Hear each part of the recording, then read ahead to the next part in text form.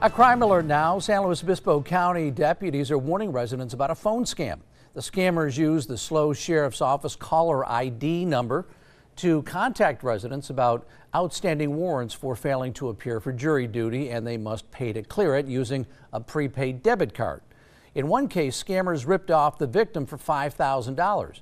Now, deputies say it's not standard practice for law enforcement or the county courts to call you regarding these types of situations. If you receive a call, please report it to local law enforcement and spread the word to family and friends to please be aware.